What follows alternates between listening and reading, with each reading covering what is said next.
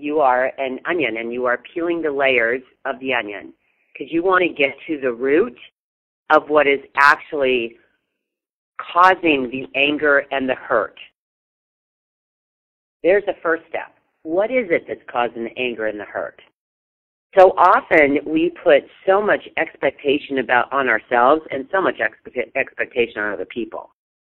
And often we, think that it's supposed to be a certain way and it's not, and then we get all wrapped up in that. So great opportunity to just sit and go, okay, so what am I really angry and hurt about? And if it wasn't about the person, and if it was all about me, what are the glasses I have on looking at this situation? Sit down and just start to journal. What is it that is hurt? What is it that I'm so angry at? What is it that I'm so hurt about? Do I have expectations? Do I think it should be this way? What is the expectations I have on the situation, on the person, on myself? Like how they should be or shouldn't be. There's so much in that whole question that you just asked. But it is, first step always is, okay, I am responsible for the feelings that I have. But I'm not my feelings. They're feelings.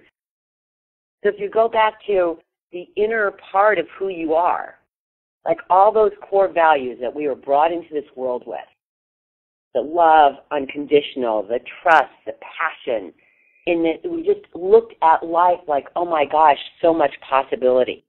And then on top of that gets our thinking, our programs, and then that affects our attitude, and that affects our behavior, and that starts to affect our results.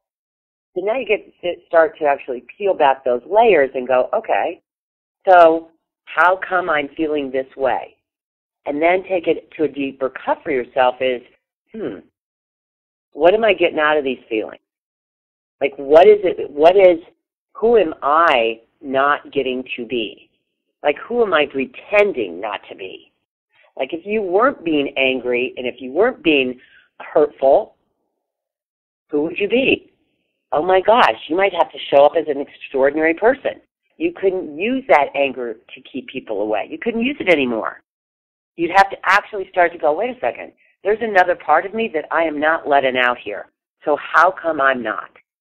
Maybe it's time to start demanding that you are an extraordinary person and start demanding yourself to show up that way.